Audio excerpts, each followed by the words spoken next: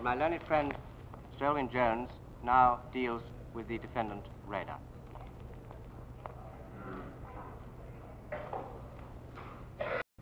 May it please the tribunal, it is my duty to present to the tribunal the evidence against the creator of the Nazi Navy, the defendant Raeder. The allegations against him are set out in Appendix A of the indictment at pages 33 and 34.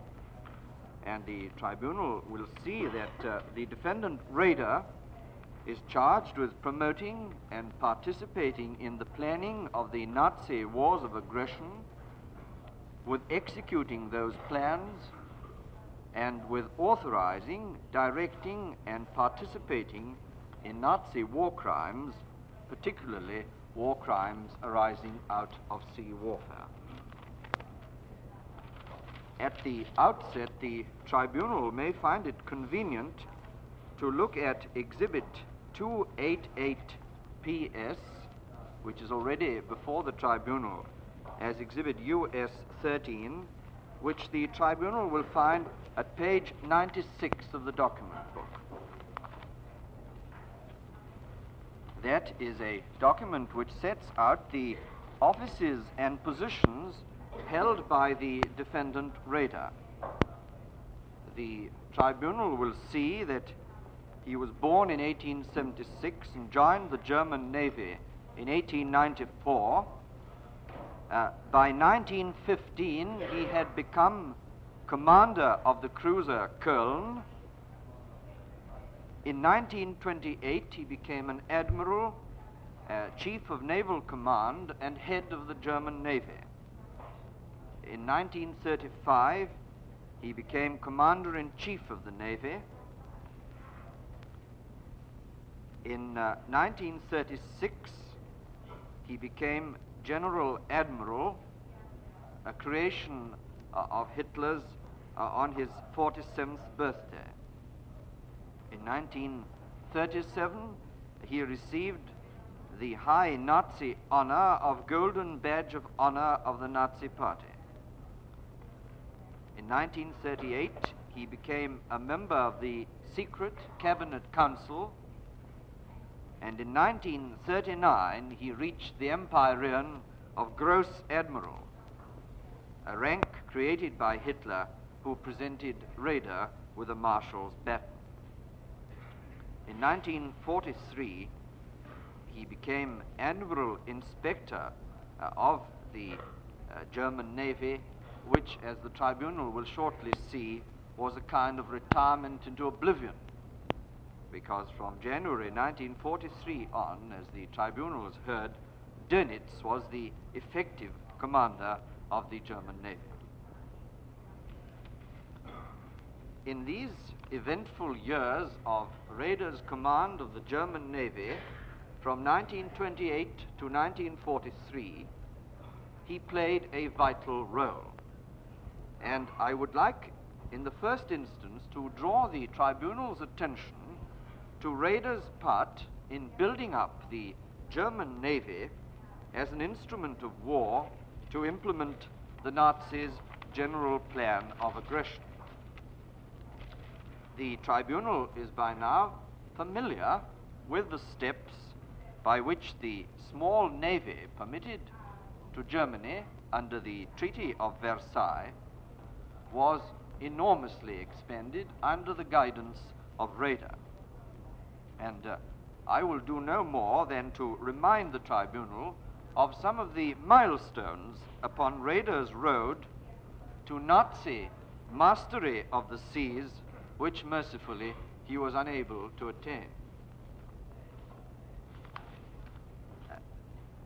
With regard to the story of Germany's secret rearmament in violation of the Treaty of Versailles, I would refer the court to the document C-156, which is already before the court as US 41, and which the tribunal will find at page 26 of the document book.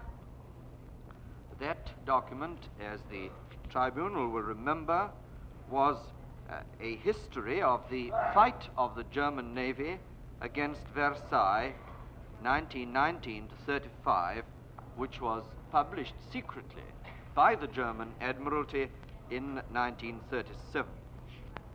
And the tribunal will remember that that history shows that before the Nazis came to power, the German Admiralty was deceiving not only the governments of other countries, but its own legislature, and at one stage its own government.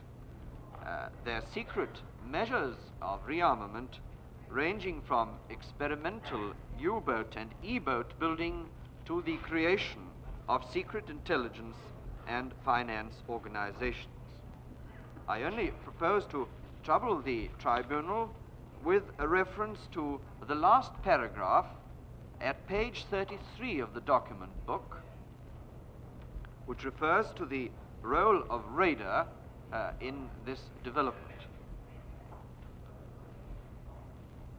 It is an extract from page 75 of this document C-156, and it reads, "The Commander-in-Chief of the Navy, Admiral Raeder, has received hereby a far-reaching independence in the building and development of the Navy. This was only hampered insofar as the previous concealment of rearmament had to be continued in consideration of the Versailles Treaty." As an illustration of Raeder's concealment of rearmament, I would remind the tribunal of the document C-141, United States Exhibit 47, which is at page 22 of the document book. In that document, Raeder states that in view of Germany's treaty obligations and the disarmament conference, steps must be taken to prevent the first E-boat half flotilla from appearing openly as a formation of torpedo-carrying boats, as it was not intended to count these E-boats against the number of torpedo-carrying boats allowed them. The next document, C-135, which will be Exhibit GB-213, and which is at page 20 of the document book, is of unusual interest because it suggests that even in 1930, the intention ultimately to attack Poland was already current in German military circles. This document is an extract from the history of war organization and of the scheme for mobilization. The German text of this document is headed A2850/38, which suggests that the document was written in the year 1938. The extracts read, "Since under the Treaty of Versailles all preparations for mobilization were forbidden, these were at first confined to a very small body of collaborators, and were at first only of a theoretical nature. Nevertheless, there existed at that time an establishment order, instructions for establishment, the forerunners of the present-day scheme for mobilization." Just a little more slowly. If your lordship pleases.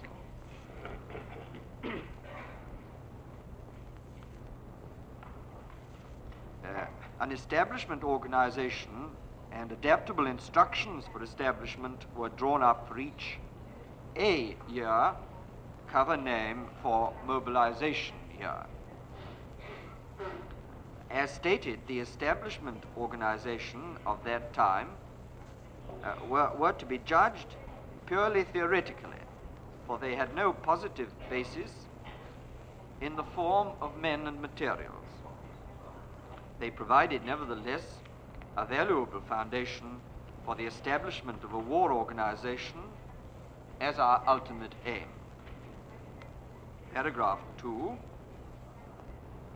the crises between Germany and Poland, which were becoming increasingly acute, compelled us, instead of making theoretical preparations for war, to prepare in a practical manner for a purely German-Polish conflict.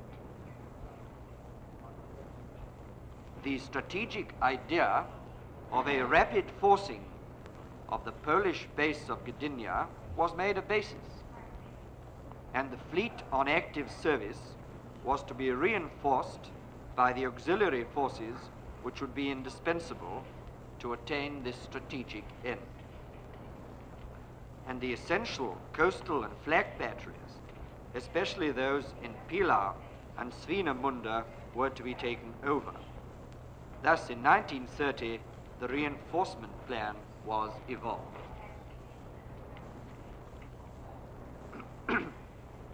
If the tribunal turns over the page to paragraph 3, to the second paragraph, Hitler had made a clear political request to build up for him in 5 years, that is to say, by the 1st of April 1938, armed forces which he could place in the balance as an instrument of political power. Now that entry is a pointer to the fact that the Nazi seizure of power in 1933 was a signal to Raeder to go full speed ahead on rearmament. The detailed story of this development has already been told by my American colleague, Mr. Elwyn, and I would simply refer the court in the first place to the document C189, Exhibit US 44, which is at page 66 of the document book.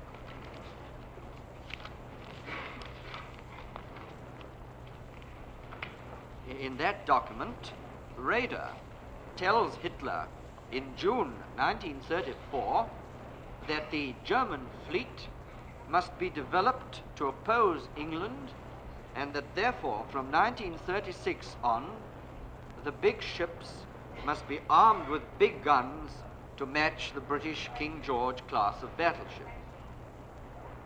It further, in the last paragraph, refers to Hitler's demand that the construction of U-boats should be kept completely secret, especially in view of the Saar plebiscite.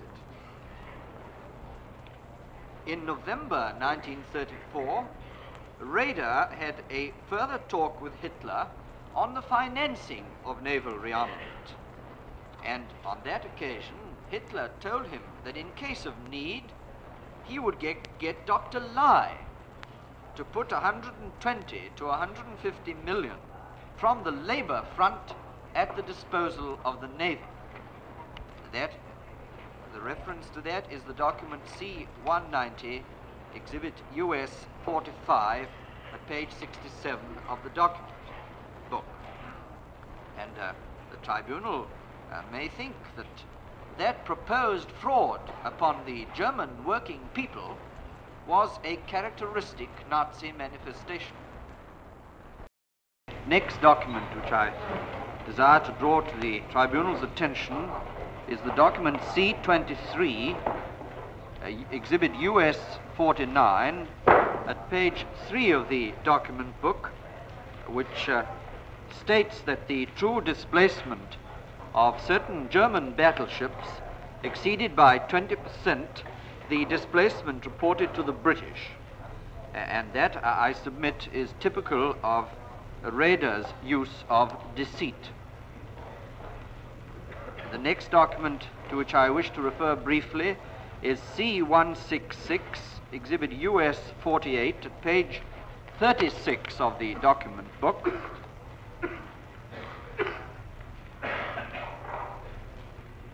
Is another such deceitful document which orders that auxiliary cruisers which were being secretly constructed should be referred to as transport ships O.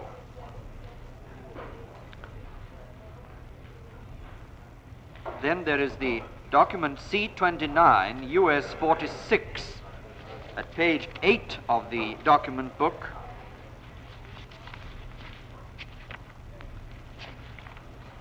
which is signed by Raeder and deals with the support given by the German Navy to the German armament industry. And I submit is an illustration of Raeder's concern with the broader aspects of Nazi policy and of the close link between Nazi politicians, German service chiefs, and German armament manufacturers. A final commentary on the... Put in before? That had been put in before, my lord, as Exhibit US 46. A final commentary on the post-1933 naval rearmament is the document C155 at page 24 of the document book, which is a new document and will be Exhibit GB214, and is a letter from Raeder to the German Navy dated the 11th of June 1940. And the original, which has been submitted to the tribunal, shows the very wide distribution of this letter. There is provision in the distribution list for 467 copies. And this letter of Raeder's is a letter both of self-justification and of apology. The extracts read, "The most outstanding of the numerous subjects of discussion in the officer corps are the torpedo position, and the problem whether the naval building program up to autumn 1939 envisaged the possibility of the outbreak of war as early as 1939, or whether the emphasis ought not to have been laid from the first on the construction of U-boats. If the opinion is voiced in the officer corps that the entire naval building program has been wrongly directed, and that from the first the emphasis should have been on the U-boat weapon, and after its consolidation on the large ships, I must emphasize the following matters. The building up of the fleet was directed according to the political demands which were decided by the Führer. The Führer hoped until the last moment to be able to put off the threatening conflict with England until 1944-45. At that time, the Navy would have had available a fleet with a powerful U-boat superiority and a much more favorable ratio as regards strength in all other types of ships, particularly those designed for warfare on the high seas. The development of events forced the Navy, contrary to the expectation even of the Führer, into a war, which it had to accept while still in the initial stage of its rearmament. The result is that those who represent the opinion that the emphasis should have been laid from the start on the building of the U-boat arm appear to be right. I leave undiscussed how far this development, quite apart from difficulties of personnel, training, and dockyards, could have been appreciably improved in any way in view of the political limits of the Anglo-German Naval Treaty. I leave also undiscussed how the early and necessary creation of an effective air force slowed down the desirable development of the other branches of the forces. I indicate, however, with pride the admirable and, in spite of the political restraints in the years of the Weimar Republic, far-reaching preparation for U-boat construction, which made the immensely rapid construction of the U-boat arm, both as regards equipment and personnel, possible immediately after the assumption of power. There is here, the tribunal sees no trace of reluctance in cooperating with the Nazi program. On the contrary, the evidence points to the fact that Raeder welcomed and became one of the pillars of Nazi power. And it will now be my purpose to develop the relationship between Raeder, the Navy, and the Nazi Party. The prosecution's submission is that Raeder, more than anyone else, was responsible for securing the unquestioned allegiance of the German Navy to the Nazi movement, an allegiance which Dönitz was to make even more firm and fanatical. Raeder's approval of Hitler was shown particularly clearly on the 2nd of August 1939, the day of Hindenburg's death, of 1934, the day of Hindenburg's death, when he and all the men under him swore a new oath of loyalty with considerable ceremony, this time to Adolf Hitler and no longer to the fatherland. The oath is found in the document D481 at page 101 of the document book. That will be exhibit GB215, page 101 of the document book, and it may be of interest to the court to see what the new oath was.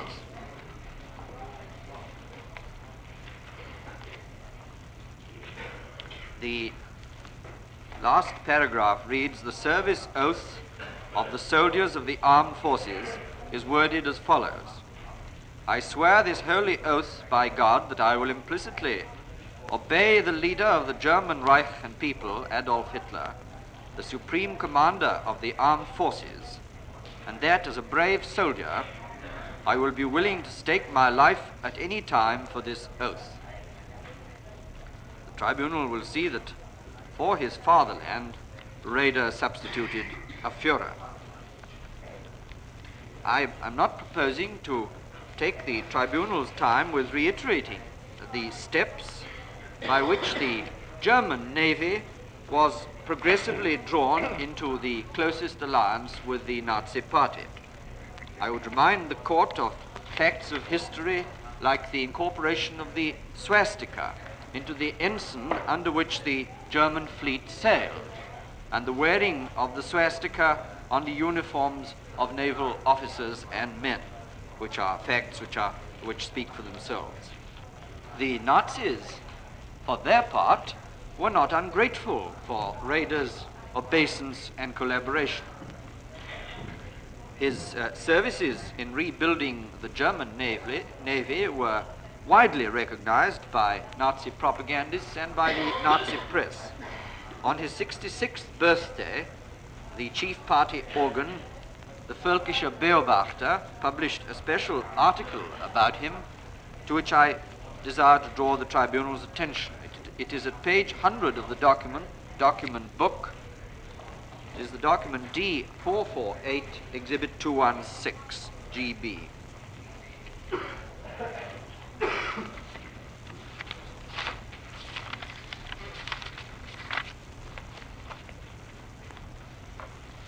It is a valuable summing up of Raeder's contribution to Nazi development.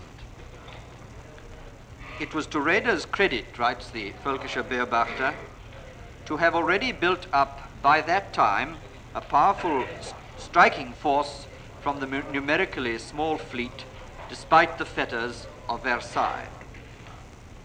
With the assumption of power through National Socialism, began too the most fruitful period in the reconstruction of the German fleet.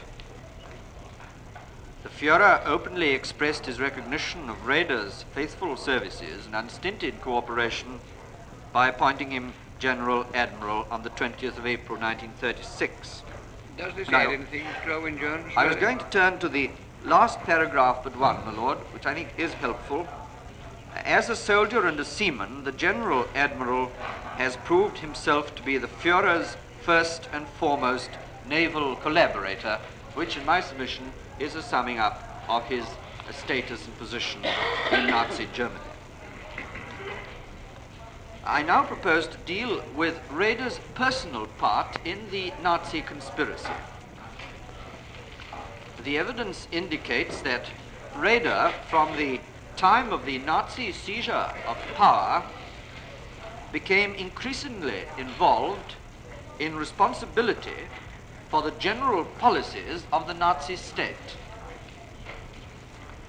Long before he was promoted to General Admiral in 1936, he had become a member of the very secret Reich Defense Council, joining it when it was founded on the 4th of April 1933.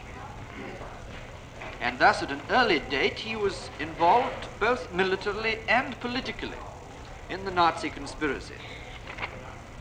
The relevant document upon that is the document EC 177, United States Exhibit 390, at page 68 of the document book, which I would remind the tribunal contains the classic Nazi directive: matters communicated orally cannot be proven, they can be denied by us at Geneva.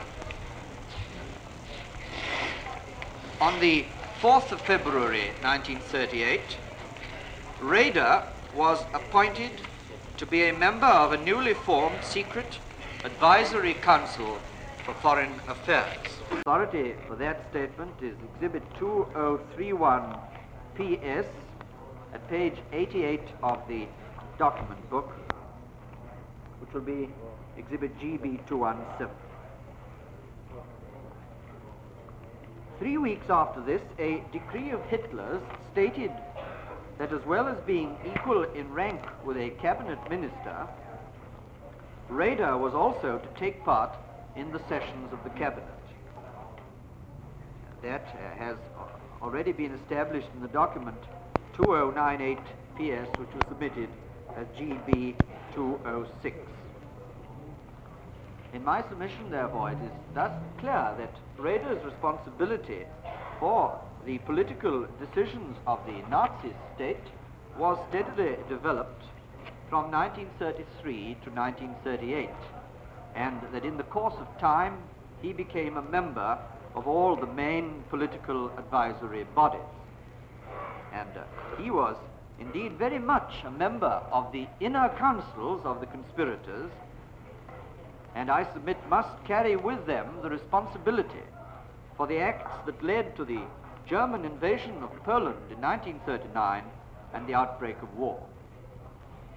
As an illustration, I would remind the tribunal that Raeder was present at 2 of the key meetings at which Hitler openly declared his intention of attacking neighboring countries. They are the documents 386 PS, which is US 25, and is found at page 81 of the document book, which the tribunal will remember is the record of Hitler's conference at the Reich Chancellery on the 5th of November 1937 about matters which were said to be too important to discuss in the larger circle of the Reich cabinet, and a document which, as Mr. Alderman submitted, establishes conclusively that the Nazis premeditated their crimes against peace. And then there was the other conference of Hitler's on the 23rd of May 1939, the minutes of which are found in the document L79, United States Exhibit 27, at page 74 of the document book. That the tribunal will remember was the conference at which Hitler confirmed his intention to make a deliberate attack upon Poland at the first opportunity, well knowing that this must cause widespread war in Europe. Now, those 2 were key conferences. At many, many others, Raeder was also present to place his knowledge and his professional skill at the service of the Nazi war machine. His active promotion of the military planning and preparation for the Polish campaign is by now well known to the tribunal, and I'm not proposing to reiterate that evidence again. Once the war did start, however, the defendant Raeder showed himself to be a master of the most typical of the conspirators' techniques, namely that of deceit on the grand scale. There are few better examples of this allegation than that of his handling of the case of the Athenia. The Athenia, as the tribunal will be aware, was a passenger liner which was sunk in the evening of the 3rd of September 1939 when she was outward bound to America, about 100 lives being lost. On the 23rd of October 1939, the Nazi Party paper, the Völkischer Beobachter, published in screaming headlines the story, "Churchill sank the Athenia." I would refer the court to Exhibit 3260 PS at page 97 of the document book, which will be Exhibit GB 218. And I would like the tribunal to look for a moment at the copy of the Völkischer Beobachter here to see the scale with which this deliberate lie was perpetrated. I have a photostat of the relevant page of the Völkischer Beobachter for that day. That is the 3rd page.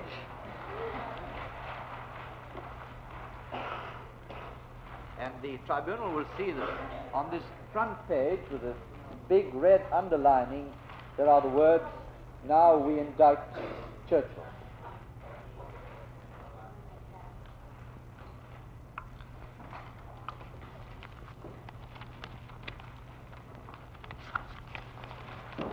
The extract from the Völkischer Beobachter, which is at page 97 of the document book, reads as follows.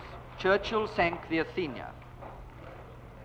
The above picture, the tribunal will see it as a fine picture of this fine ship, shows the proud Athenia, the ocean giant, which was sunk by Churchill's crime. One can clearly see the big radio equipment on board the ship, but nowhere was an SOS heard from the ship. Why was the Athenia silent? Because her captain was not allowed to tell the world anything. He very prudently refrained from telling the world that Winston Churchill attempted to sink the ship through the explosion of an infernal machine. He knew it well, but he had to keep silent. Nearly 1,500 people would have lost their lives if Churchill's original plan had resulted as the criminal wanted. Yes, he longingly hoped that the 100 Americans on board the ship would find death in the waves, so that the anger of the American people who were deceived by him should be directed against Germany as the presumed author of the deed.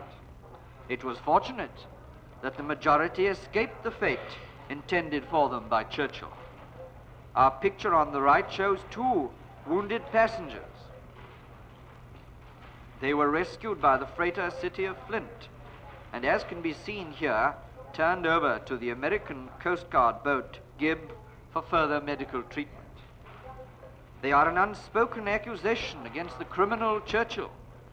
Both they and the shades of those who lost their lives call him before the tribunal of the world and ask the British people, how long will the office, one of the richest in tradition known to Britain's history, be held by a murderer? Now, in view of the maliciousness of this Völkischer Beobachter announcement, and in fairness to the men of the British Merchant Navy, I think it is proper that I should say that contrary to the allegation in this Nazi sheet, the Athenia, of course, made repeated wireless distress signals, which were in fact intercepted and answered by His Majesty's ships Electra and Escort, as well as by the Norwegian steamship Knut Nelson and the yacht Southern Cross. I shall submit evidence to the tribunal to establish that in fact the Athenia was sunk by the German U-boat U-30. So unjustifiable was the torpedoing of the Athenia, however, that the German Navy embarked upon a course of falsification of their records and on other dishonest measures in the hope of hiding this guilty secret. And for their part, as the tribunal has seen, the Nazi propagandists indulged in their favorite falsehood of seeking to shift the responsibility to the British. The captain of the U-30, Oberleutnant Lemp, was later killed in action, but some of the original crew of the U-30 have survived to tell the tale, and they are now prisoners of war.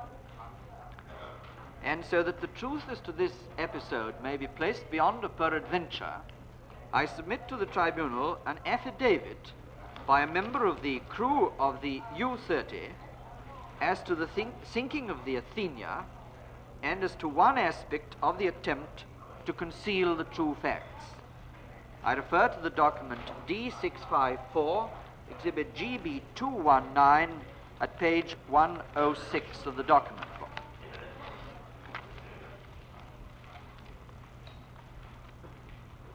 The affidavit reads, I, Adolf Schmidt, official number N1043-33T, do solemnly declare that I am now confined to camp number 133, Lethbridge, Alberta.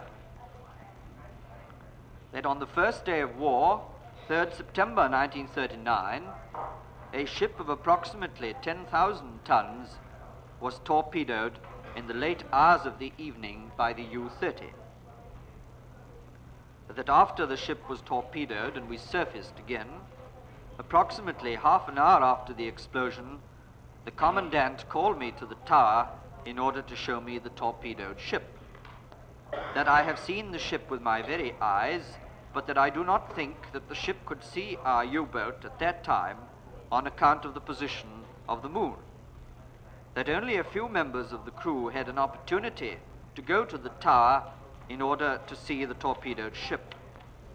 That apart from myself, Oberleutnant Hinsch was in the tower when I saw the steamer after the attack. That I observed that the ship was listing. That no warning shot was fired before the torpedo was launched. That I myself observed much commotion on board of the torpedoed ship.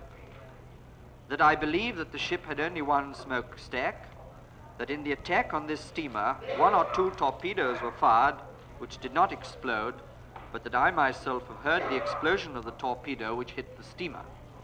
That Oberleutnant Lemp waited until darkness before surfacing.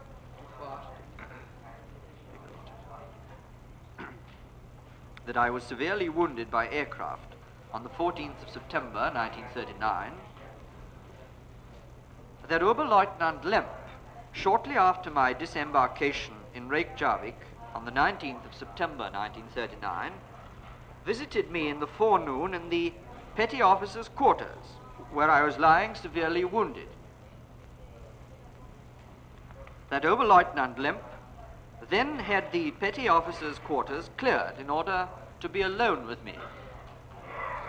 That Oberleutnant Lemp then showed me a declaration under oath, according to which I had to bind myself to mention nothing concerning the incidents of the 3rd of September 1939 on board the U-30. That this declaration under oath had approximately the following wording.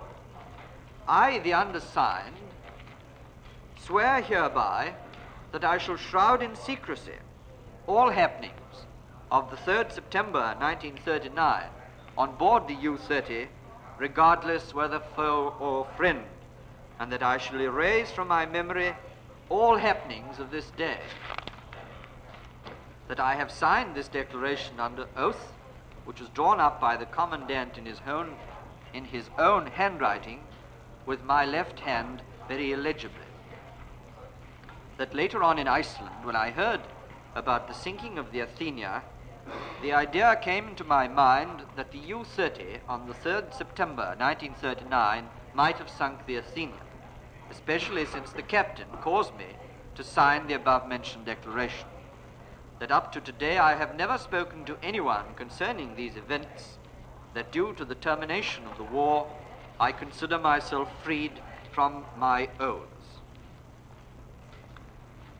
Dönitz's part in the Athenia episode is described in an affidavit which he has sworn, which is Exhibit D638, Exhibit GB 220, at page 102 of the document book.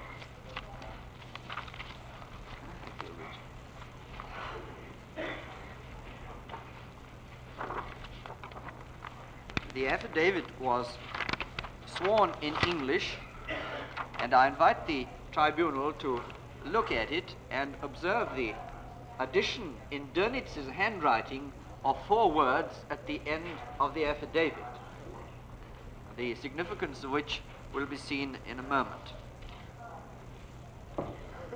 The defendant Dönitz states, U-30 returned to harbor about mid-September. I met the captain, Oberleutnant Lemp, on the lock side at Wilhelmshaven as the boat was entering harbor, and he asked permission to speak to me in private. I noticed immediately that he was looking very unhappy, and he told me at once that he thought he was responsible for the sinking of the Athenia in the North Channel area. In accordance with my previous instructions, he had been keeping a sharp lookout for possible armed merchant cruisers in the approaches to the British Isles, and had torpedoed a ship he afterwards identified as the Athenia from wireless broadcasts, under the impression that she was an armed merchant cruiser on patrol. I had never specified in my instructions any particular type of ship as armed merchant cruiser, nor mentioned any names of ships. I dispatched Lemp at once by air to report to the SKL at Berlin. In the meantime, I ordered complete secrecy as a provisional measure. Later in the same day, or early on the following day, I received a verbal order from Captain Zursee Fricker, who was head of the Operations Division of the Naval War Staff, that firstly, the affair was to be kept a total secret. Secondly, the OKM considered that a court-martial was not necessary, as they were satisfied that the captain had acted in good faith. Thirdly, political explanations would be handled by the OKM. I had had no part whatsoever in the political events in which the Führer claimed that no U-boat had sunk the Athenia. After Lemp returned to Wilhelmshaven from Berlin, I interrogated him thoroughly on the sinking, and formed the impression that although he had taken reasonable care, he had still not taken sufficient precautions to establish fully the identity of the ship before attacking. I had previously given very strict orders that all merchant vessels and neutrals were to be treated according to naval prize law before the occurrence of this incident. I accordingly placed him under cabin arrest, as I felt certain that a court-martial could only acquit him and would entail unnecessary publicity, and then Dönitz has added the words, and too much time. It is right, I think, that I should add that Dönitz's suggestion that the captain of the U-30 sank the Athenia in mistake for a merchant cruiser must be considered in the light of a document which Colonel Phillimore submitted, the document C-191, Exhibit GB 193, dated the 22nd of September 1939 in this period, which contained Dönitz's order that the sinking of a merchant ship must be justified in the war diary as due to possible confusion with a warship or an auxiliary cruiser. Now, the U-30 returned to Wilhelmshaven on the 27th of September 1939. I submit another fraudulent naval document, Exhibit D659, at page 110 of the document book, which will be Exhibit GB221, which is an extract from the war diary of the Chief of U-Boats. And it is an extract for the 27th of September 1939. The tribunal will see that it reads, U-30 comes in, she had sunk, SS Blair Logie, SS Fanard Head. No reference at all, of course, to the sinking of the Athena. But perhaps the most elaborate forgery in connection with this episode was the forgery of the logbook of the U-30, which was responsible for sinking the Athena. And I now submit that original logbook to the tribunal. It is document D662, which will be GB222, and is an extract from the first and relevant page of it is found at page 111 of the document book. I would like the tribunal to examine the original, if you'll be good enough to do so, because the prosecution's submission is that the first page of that logbook is a forgery, but a forgery which shows a curiously un-German carelessness about detail. The tribunal will see that the first page of the text is a clear substitute for pages that have been removed. The dates in the first column of that page, which contains the date the 3rd of September and other entries,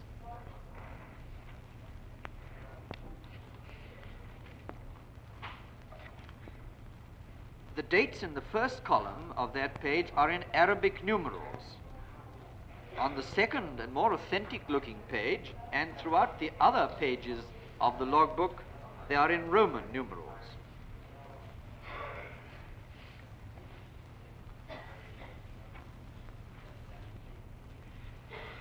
The tribunal will also see that all reference to the action of the sinking of the Athena on the 3rd of September is omitted. The entries are translated in page 111 of the document book for the court's assistance. The logbook shows that the position at 1400 hours of the U-30 on the 3rd of September is given as AL0278, which the tribunal will notice is one of the very few positions quoted at all upon that page, and which was in fact some 200 miles west of the position where the Athena was sunk. The course due south, which is recorded in the logbook, and the speed of 10 knots, those entries are obviously designed to suggest that the U-30 was well clear of the Athena's position on the 3rd of September. Finally, and most curiously, the tribunal will observe that Lemp's own signature upon the page dealing with the 3rd of September differs from the other signatures in the text. Page 1 shows Lemp's signature with a Roman P as the final letter of his name. On the other signatures there is the script P. And the inference I submit is that either the signature is a forgery or it was made up by Lemp at some other and probably considerably later date. Now, in my submission, the whole of this Athena story establishes that the German Navy under Raeder embarked upon deliberate fraud. Even before receiving Lemp's reports, the German Admiralty had repeatedly denied the possibility that a German U-boat could be in the area concerned. The charts which showed the disposition of U-boats and the position of sinking of the Athenia, which Colonel Phillimore introduced, have shown the utter dishonesty of these announcements. And my submission upon this matter is this. Raeder, as head of the German Navy, knew all the facts. Censorship and information control in Nazi Germany was so complete that Raeder, as head of the Navy, must have been party to the falsification published in the Völkische Beobachter, which was a wholly dishonorable attempt by the Nazi conspirators to save their faces with their own people and to uphold the myth of an infallible Führer backed by an impeccable war machine. The tribunal has seen that truth mattered little in Nazi propaganda, and it would appear that Raeder's camouflage was not confined to painting his ships or sailing them under the British flag as he did in attacking Norway and Denmark. With regard to that last matter, the invasion of Norway and Denmark, I think it is hardly necessary that I should remind the tribunal of Raeder's leading part in that perfidious Nazi assault, the evidence as to which has already been presented. I think I need only add Raeder's proud comment upon those brutal invasions, which is contained in his letter in document C155 at page 25 of the document book, which will be GB2, which is already before the tribunal as GB214.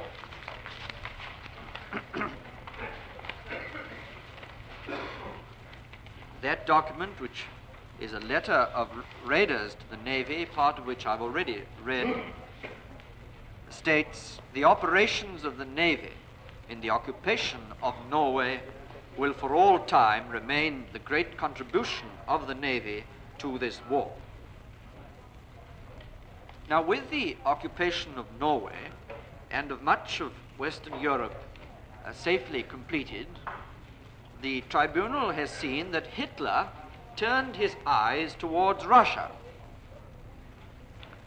Now, in fairness to Raeder, it is right that I should say that Raeder himself was against the attack on Russia and tried his best to dissuade Hitler from embarking upon it. The documents show, however, that Raeder approached the problem with complete cynicism. He didn't object to the aggressive war on Russia because of its illegality, its immorality, its inhumanity. His only objection to it was its untimeliness. He wanted to finish England first before going further afield. The story of Raeder's part in the deliberations upon the war against Russia is told in the document C170, which is at page 37 of the document book, and which has already been submitted as US 136. That document consists of extracts from a German compilation of official naval notes by the German Naval War Staff. The first entry at page 47 of the document book for the date the 26th of September 1940, which is at page 11 of C170, showed that Raeder was advocating to Hitler an aggressive Mediterranean policy in which, of course, the Navy would play a paramount role as opposed to a continental land policy. The entry reads, Naval Supreme Commander with the Führer. Naval Supreme Commander presents his opinion about the situation. The Suez Canal must be captured.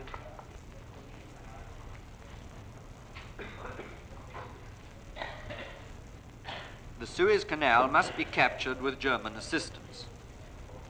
From Suez, advance through Palestine and Syria. Then Turkey in our power. The Russian problem will then assume a different appearance. Russia is fundamentally frightened of Germany. It is questionable whether action against Russia from the north will then be still necessary. The next entry at page 48 of the document book for the 14th of November. Naval Supreme Commander with the Führer. Führer is still inclined to instigate the conflict with Russia.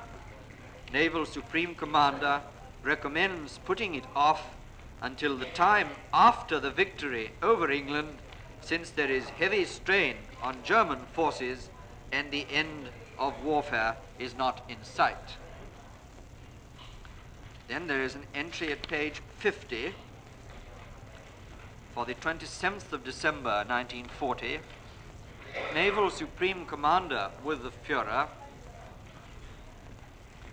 Naval Supreme Commander emphasizes again that strict concentration of our entire war effort against England as our main enemy is the most urgent need of the hour. On the one side, England has gained strength by the unfortunate Italian conduct of the war in the Eastern Mediterranean and by the increasing American support. On the other hand, however, she can be hit mortally by a strangulation of her ocean traffic, which is already taking effect. What is being done for submarine and naval air force construction is much too little. Our entire war potential must work for the conduct of the war against England. Thus, for Navy and Air Force, every fissure of strength prolongs voices serious objections against Russia campaign before the defeat of England. At page 52 of the document book on the 18th of February 1941, there is the entry, Chief Naval Operations, SKL, insists on the occupation of Malta, even before Barbarossa. And on the next page, on the 23rd of February, there is this interesting entry, instruction from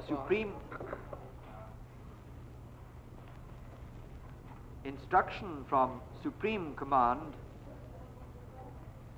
Armed Forces, OKW, that seizure of Malta is contemplated for the fall of 1941 after the execution of Barbarossa, which the tribunal may think is a sublime example of wishful thinking. The next entry for the 19th of March 1941, which is at page 54 of the document book, shows that by March of 1941, Raeder had begun to consider what prospects of naval action the Russian aggression had to offer. There is the entry, in case of Barbarossa, Supreme Naval Commander describes the occupation of Murmansk as an absolute necessity for the Navy. Chief of Supreme Command Armed Forces considers compliance very difficult. In the meantime, the entries in this document show that Mussolini, the flunky of Nazism, was crying out for a more active Nazi Mediterranean policy.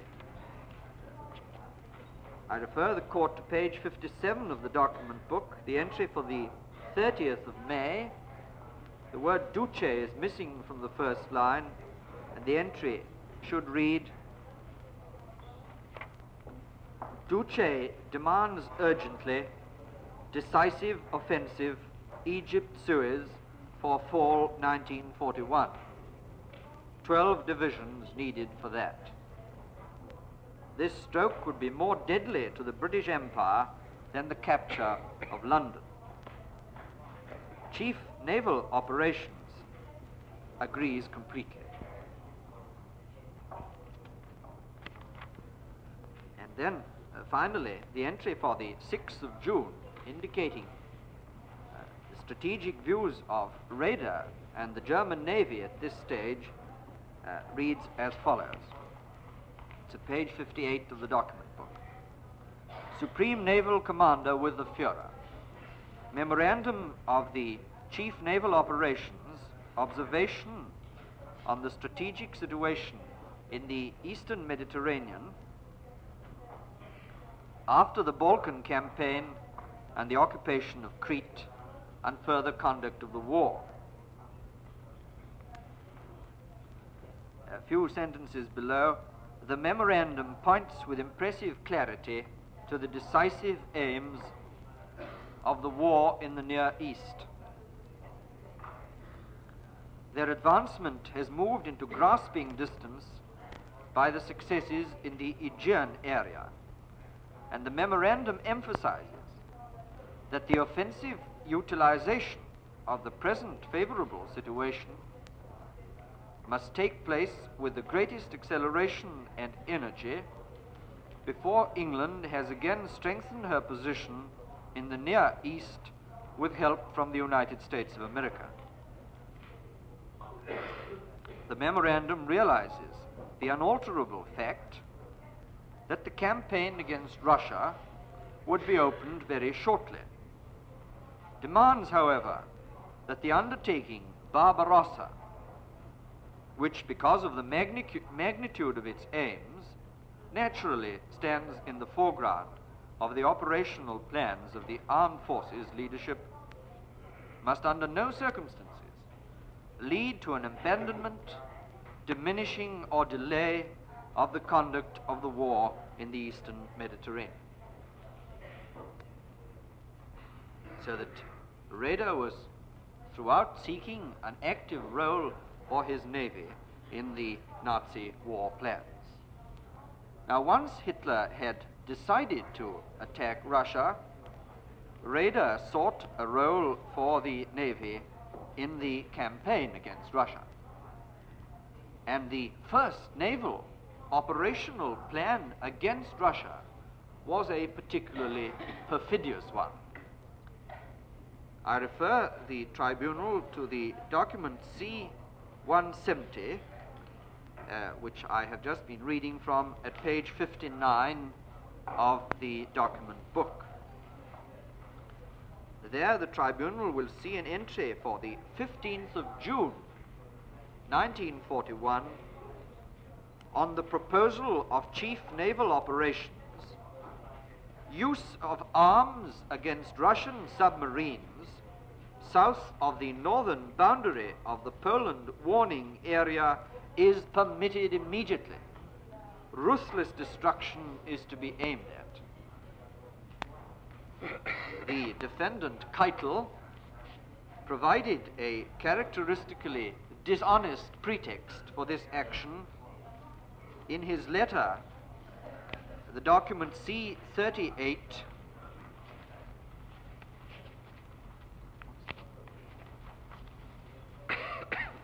which is at page 11 of the document book, and which will be GB 223. The tribunal sees that Keitel's letter is dated the 15th of June 1941, subject offensive action against enemy submarines in the Baltic Sea, to High Command of the Navy. Offensive action against submarines south of the line, Memel, southern tip of Åland, is authorized if the boats cannot be definitely identified as Swedish during the approach by German naval forces. The reason to be given up to B-Day is that our naval forces believed to be dealing with penetrating British submarines. Now that was the 15th of June 1941, and the tribunal will remember that the Nazi attack on Russia did not take place until the 22nd of June of 1941. In the meantime, Raeder was urging Hitler as early as the 18th of March 1941 to enlarge the scope of the World War by inducing Japan to seize Singapore. The relevant document is C152 GB 122 at page 23 of the document book.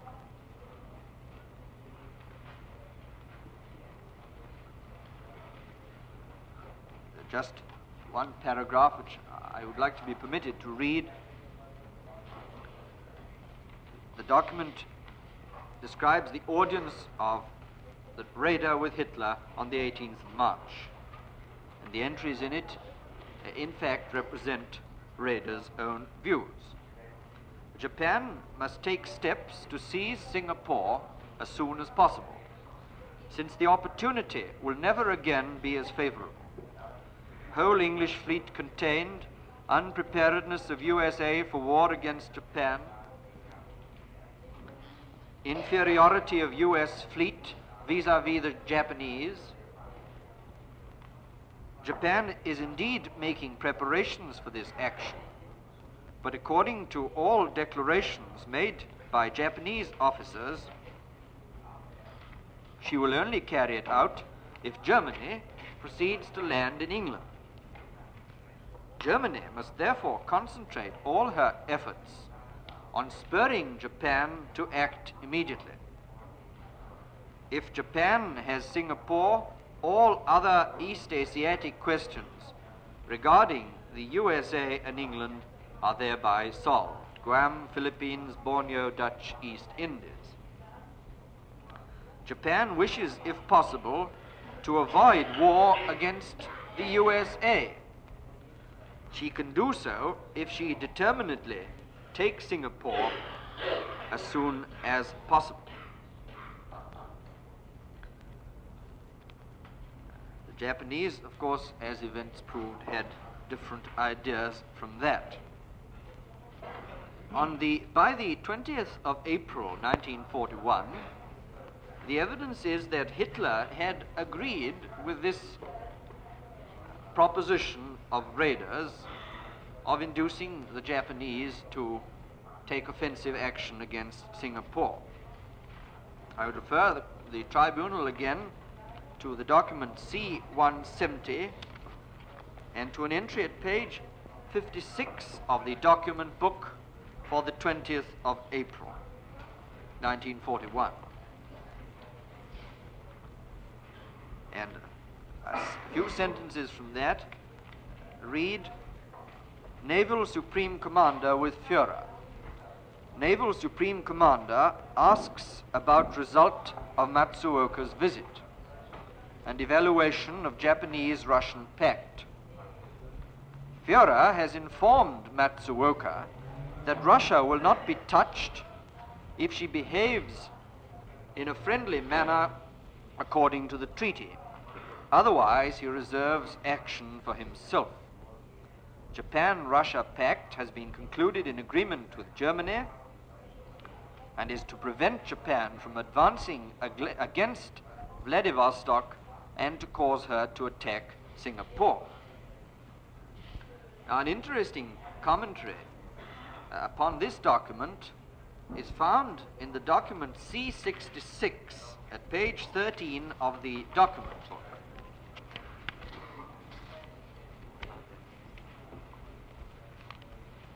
The document C66 has already been exhibited as GB 81. I would refer the court to paragraph 3 at page 13 of the document book. At that time, the Führer was firmly resolved on a surprise attack on Russia, regardless of what was the Russian attitude to Germany. This, according to reports coming in, was frequently changing. And there follows this interesting sentence: the communication to Matsuoka was designed entirely as a camouflage measure and to ensure surprise. The Axis partners were not even honest with each other. And this, I submit, is typical of the kind of jungle diplomacy with which Raeder associated himself.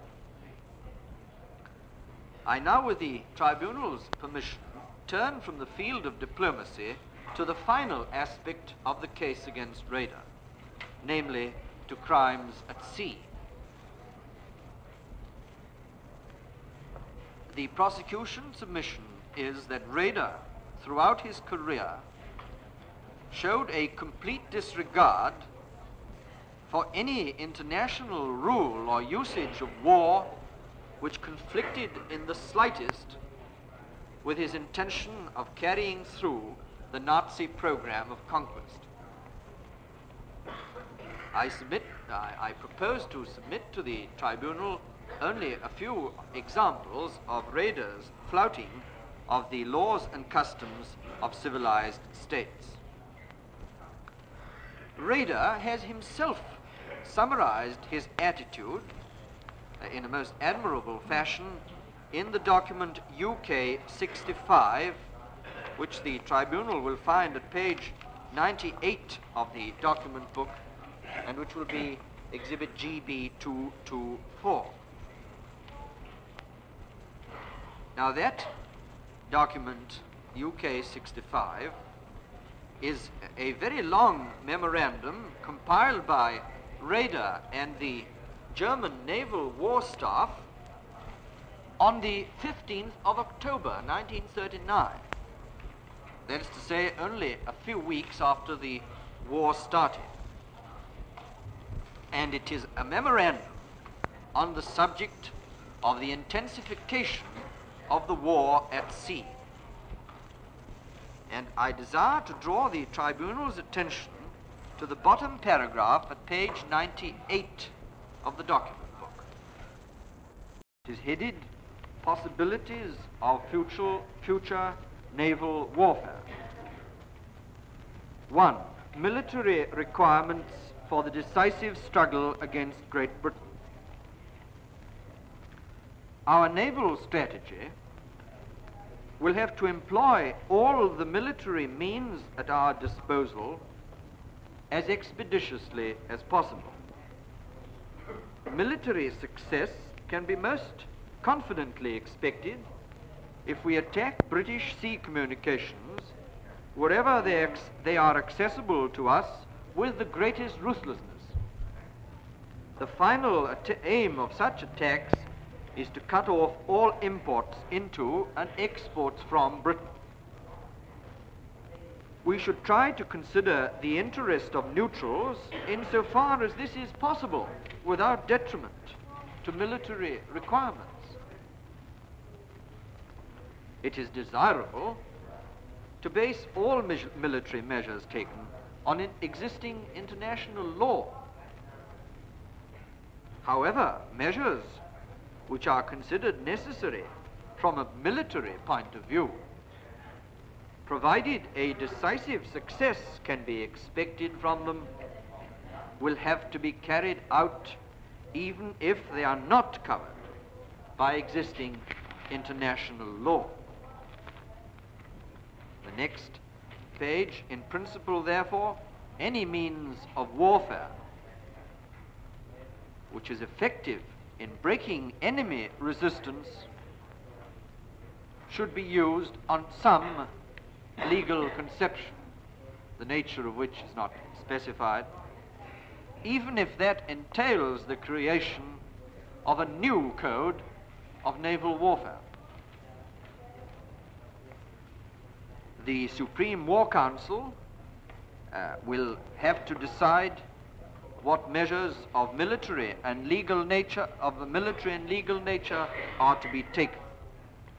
Once it has been decided to conduct economic warfare in its most ruthless form, in fulfillment of military requirements, this decision is to be adhered to under all circumstances, and under no circumstances may such a decision for the most ruthless form of economic warfare, once it has been made, be dropped or released under political pressure from neutral powers.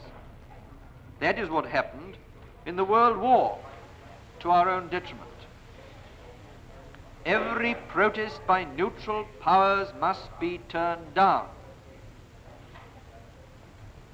Even threats of further countries, including the United States, coming into the war, which can be expected with certainty should the war last a long time, must not lead to a relaxation in the form of economic warfare once embarked upon.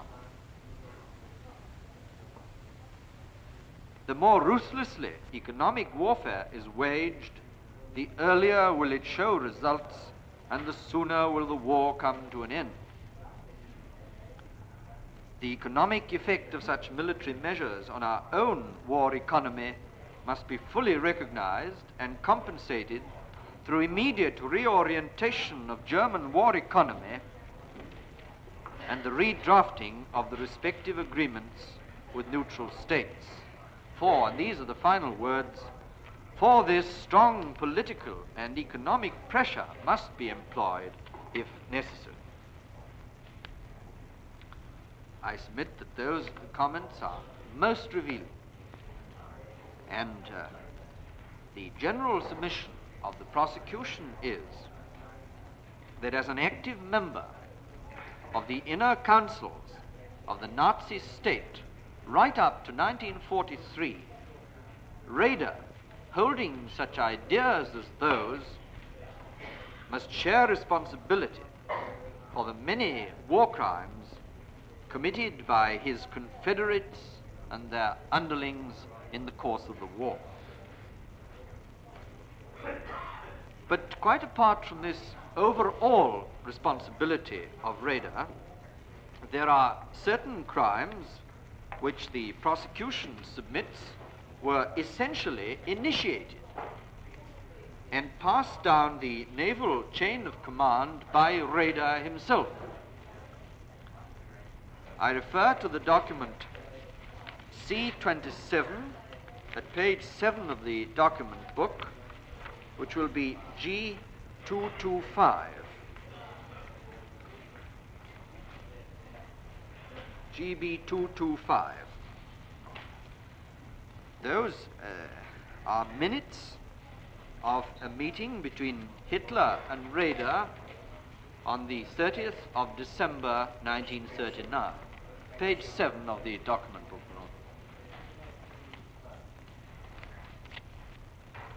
I will read with the court's approval the second paragraph beginning,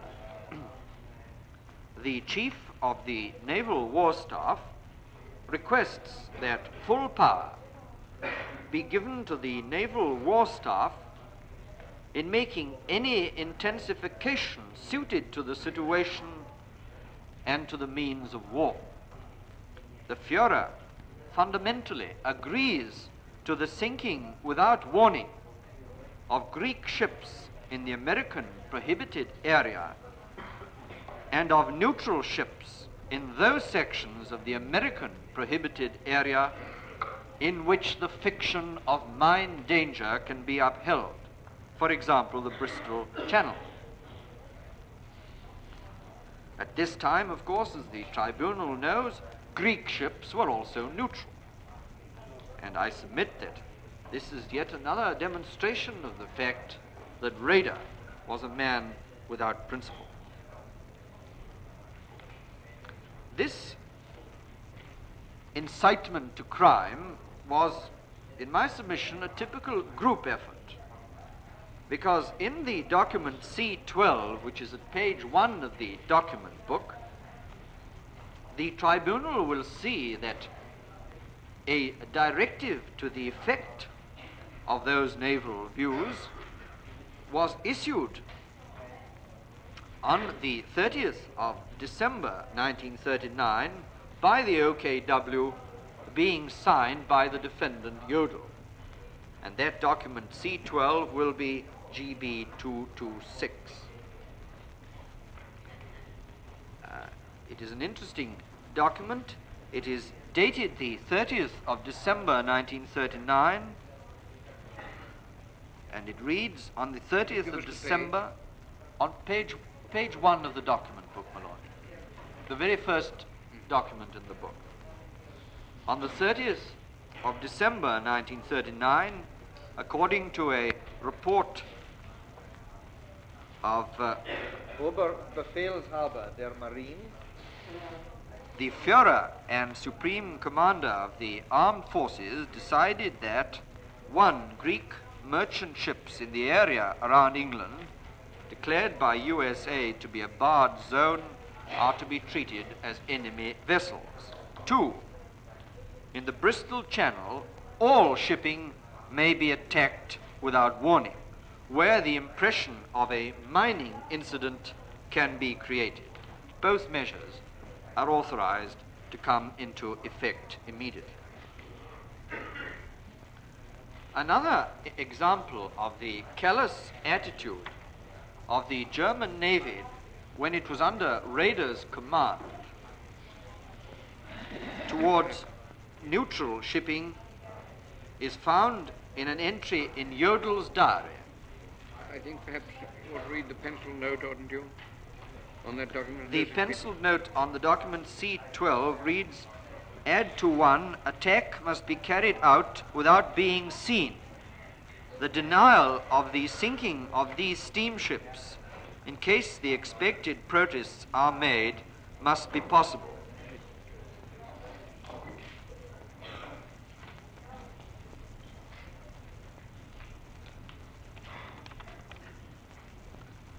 As I was saying, Lord,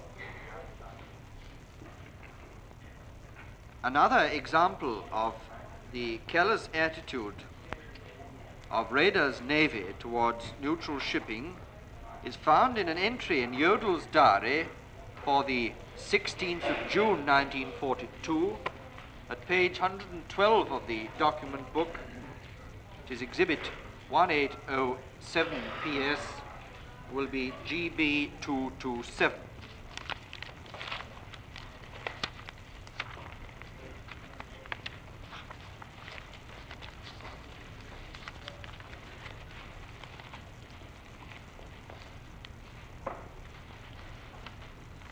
It is dated, this extract from Jodl's diary is dated the 16th of June 1942. It reads, the operational staff of the Navy, SKL, applied on the 29th May for permission to attack the Brazilian sea and air forces. The SKL considers that a sudden blow against the Brazilian naval and merchant ships is expedient at this juncture. A, because defense measures are still incomplete. B, because there is the possibility of achieving surprise. And C, because Brazil is to all intents and purposes fighting Germany at sea. This, the tribunal will see, was a plan of a kind of Brazilian Pearl Harbor, because the tribunal will recollect that war did not in fact break out between Germany and Brazil until the 22nd of August 1942. Raeder himself also caused the Navy to participate in war crimes ordered by other conspirators. And I shall give one example only of that.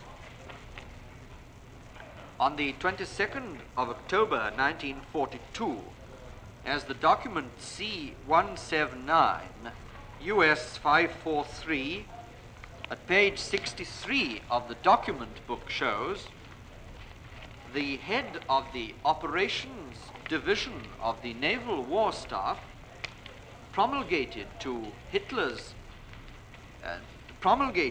naval commands Hitler's notorious order of the 18th of October 1942 with regard to the shooting of commandos, which, in my submission, amounted to denying the protection of the Geneva Convention to captured commandos. The tribunal will remember the document. It is dated the 28th of October 1942, and it reads, "Enclosed, please find a Führer order regarding annihilation of terror and sabotage units. This order must not be distributed in writing by flotilla leaders, section commanders, or officers of this rank. After verbal distribution to subordinate sections, the above authorities must hand this order over to the next highest section, which is responsible for its confiscation and destruction." What clearer indication could there be than the nature of these instructions as to the Naval Command's appreciation of the wrongfulness of the murderous Hitler order? Shall we adjourn now for 10 minutes, Your Lordship, please? I have drawn the tribunal's attention to the circulation of Hitler's order to shoot commandos, and I now draw to the tribunal's attention an example of the execution of that order by the German Navy during the period when Raeder was its commander. My learned friend Mr. Roberts has already given the tribunal an account of a commando operation of December 1942, which had as its objective an attack on shipping in Bordeaux harbor. The tribunal will recollect that the Wehrmacht account that he quoted, UK 57, Exhibit GB 164, stated that 6 of the 10 participants in that commando raid were arrested, and that all were shot on the 23rd of March 1943. In connection with that episode, the prosecution has a further document throwing more light on this Bordeaux incident and showing how much more expeditiously the Navy under Raeder had implemented Hitler's order on this particular occasion. And I draw the court's attention to the document C176 at page 61 of the document book. It will be Exhibit GB 228.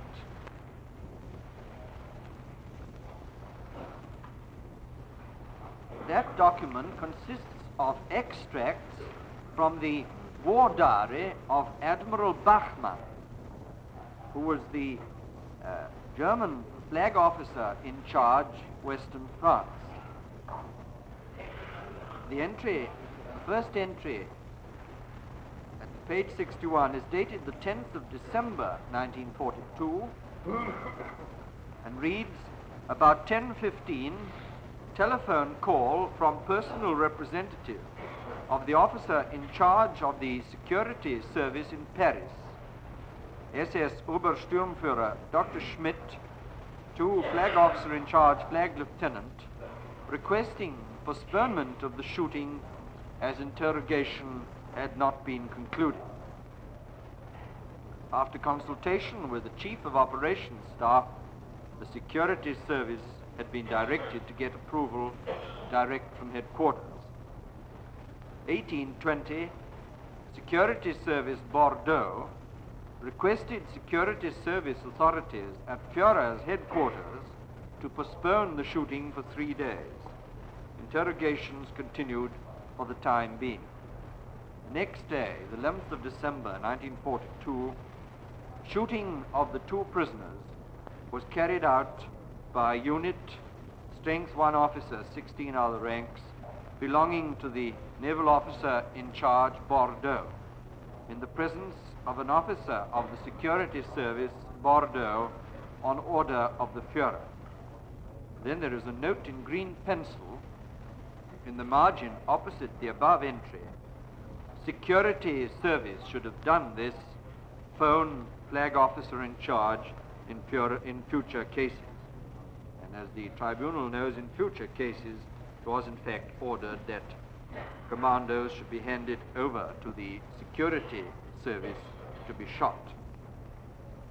The tribunal will therefore see from this document, C-176, that the first 2 gallant men to be shot from the Bordeaux operation were actually put to death by a naval firing party on the 11th of December 1942. They were Sergeant Wallace and Marine Ewart, who had the misfortune to be captured on the 8th of December in the preliminary stages of the operation. Of interest is the comment of the Naval War Staff upon this shooting, which is found in document D658. Mr. Elwyn Jones, what do the last 2 words mean? The last 2 lines about the operation being particularly favored. The operation was particularly favored by the weather conditions in the dark night. That, presumably, my Lord, is a reference to the operation of the Marine commandos in successfully blowing up a number of German ships in Bordeaux Harbor.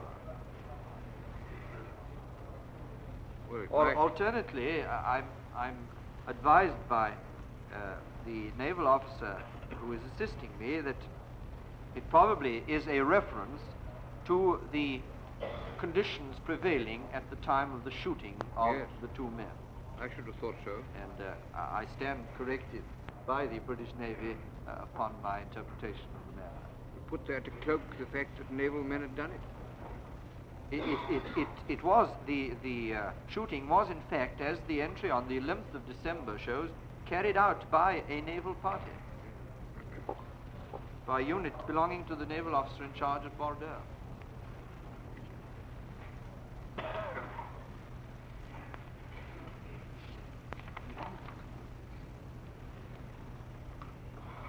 I was seeking to draw the tribunal's attention to the comment of the Naval War Staff upon that shooting, which is in the document D658 at page 109.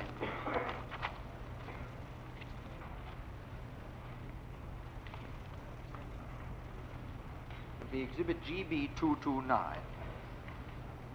And it reads, the naval commander, West France, reports that during the course of the day, explosives with magnets to stick on, mapping material dealing with the mouth of the Gironde, aerial photographs of the port installations at Bordeaux, camouflage material and food and water for several days were found. Attempts to salvage the canoe were unsuccessful. The naval commander, West France, has ordered that both soldiers be shot immediately for attempted sabotage. If their interrogation, which has begun, confirms what has so far been discovered. Their execution has, however, been postponed in order to obtain more information. According to a Wehrmacht report, both soldiers have meanwhile been shot. The measure would be in accordance with the Führer's special order, but is nevertheless something new in international law, since the soldiers were in uniform. And I submit that that last sentence shows very clearly that the Naval High Command under Raeder accepted allegiance to the Nazi conspiracy as of greater importance than any question of moral principle or of professional honor and integrity.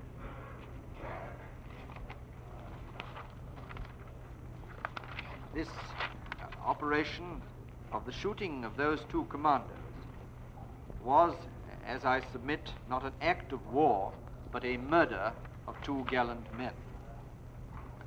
And it is upon this somber note that it is my duty to summarize this part of the prosecution's case against the defendant Raeder.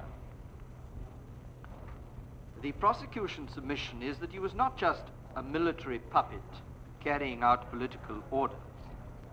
The tribunal has seen that before the Nazis came, he had worked actively to rebuild the German navy behind the back of the Reichstag. When the Nazis seized power, he unreservedly joined forces with them. He was the prime mover in transferring the loyalty of the German navy to the Nazi party. He was as much a member of the inner councils of the Nazis as possibly any other defendant. And he was a member of their main political advisory bodies. He was perfectly well aware of their aggressive designs, and I submit that he assisted in their realization not only as a military technician, but also as a mendacious politician. And he furthered, as I have submitted, their brutal methods of warfare. And yet, of all these conspirators, Raeder was one of the first to fall from his high position. It is in fact true that the extension of the war beyond the boundaries of Poland came as a disappointment to Raeder. His vision of a Nazi armada mastering the Atlantic reckoned without Ribbentrop's diplomacy and Hitler's ideas of strategy. And I would draw the tribunal's attention to the document C-161 at page 35 of the document book, which is an extract, exhibit GB-230, from a memorandum by Raeder dated the 10th of January 1943, just before his retirement, and entitled "The Importance of German Surface Forces for Conducting the War by the Powers Signatory to the Three-Power Pact." The material entry reads, "It was planned by the leaders of the National Socialist Reich to give the German Navy by 1944 to 1945 such a strength that it would be possible to strike at the British vital arteries in the Atlantic with sufficient ships, fighting power, and range. In 1939, the war having begun 5 years earlier, the construction of these forces was still in its initial stages." So the tribunal will see from that document how completely Raeder was cheated in his ambitious plans by a miscalculation as to when his high seas fleet would be required. The tribunal has seen that Raeder made a great effort to recover some of his lost glory with his attack on the inoffensive Norway. He made many efforts to liven up the war at sea, both at the expense of neutrals and also of the customs and the laws of the sea. But his further schemes were disregarded by his fellow conspirators, and in January 1943, Raeder retired, and thereafter he was a leader in name only.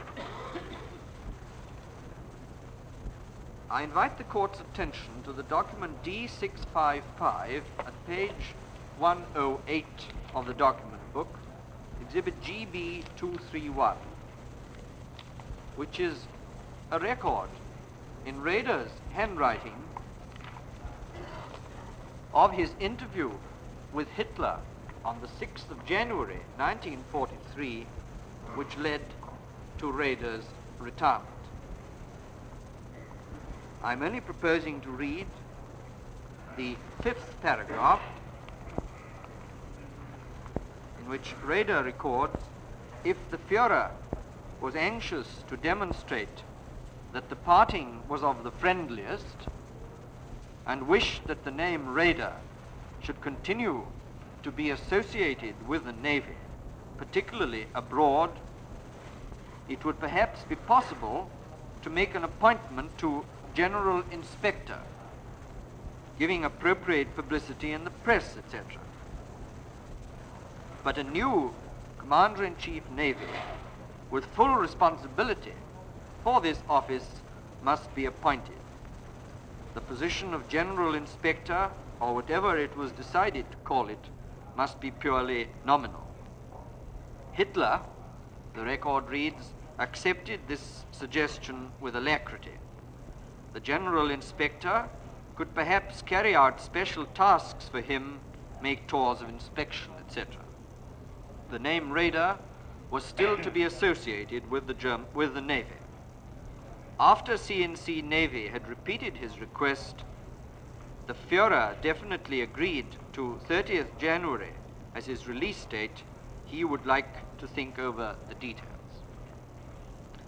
This was Raeder's twilight, and indeed a very different occasion from the period of his ascendancy in 1939, when on the 12th of March, Raeder spoke on the occasion of the German Heroes' Day. And I now refer the court to the final document on Raeder, an account of that speech in March 1939, which is at page 103 of the document book, in the document D653, exhibit GB232. The first paragraph reads, throughout Germany, solemnities took place on the occasion of Hero Commemoration Day. On the 12th of March 1939, these solemnities were combined for the first time with the celebration of the freedom to rearm. The day's chief event was the ceremony held in the Berlin State Opera House in Unter den Linden. In the presence of Hitler and representatives of the party and armed forces, General Admiral Raeder made a speech, extracts from which are given below. I turn to page 2 of the record, page 104 of the document book, to about the 15th line. National Socialism, says Raeder, which originates from the spirit of the German fighting soldier, has been chosen by the German people as its ideology.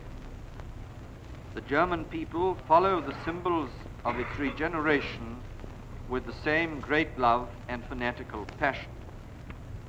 The German people has had practical experience of National Socialism, and it has not been imposed, as so many critics believe.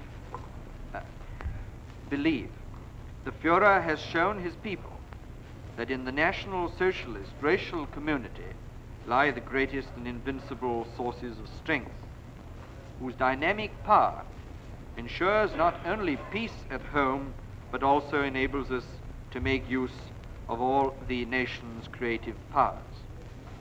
There follow eulogies of Hitler, and a few sentences below. This is the reason for the clear and unsparing summons to fight Bolshevism and international Jewry, whose race-destroying activities we have sufficiently experienced on our own people. Therefore, the alliance with all similar-minded nations who, like Germany, are not willing to allow their strength dedicated to construction and peaceful work at home to be disrupted by alien ideologies as by parasites of a foreign race. Then a few sentences later, if later on we instruct in the technical handling of weapons, this task demands that the young soldier should also be taught National Socialist ideology and the problems of life.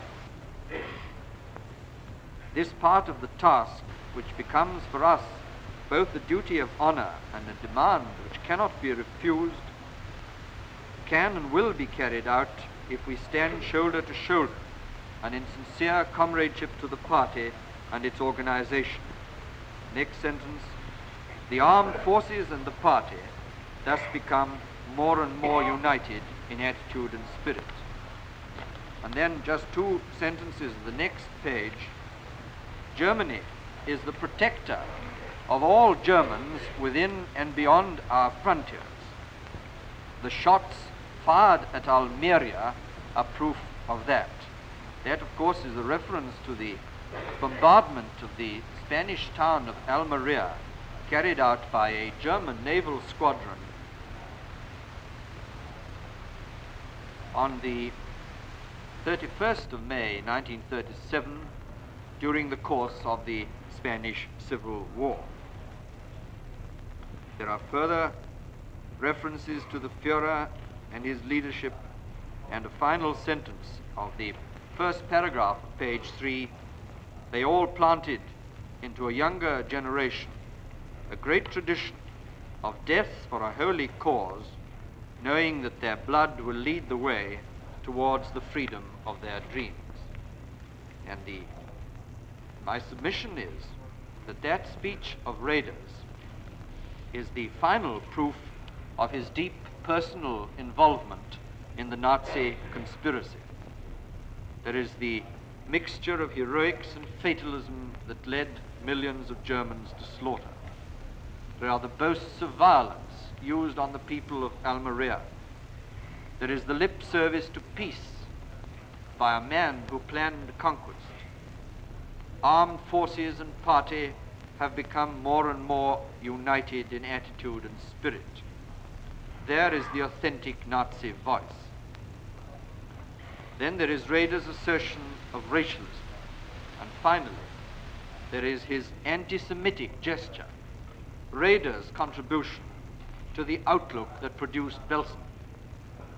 Imbued with these ideas, Raeder became an active participant on both the political and military level in the Nazi conspiracy to wage wars of aggression and to wage them ruthlessly.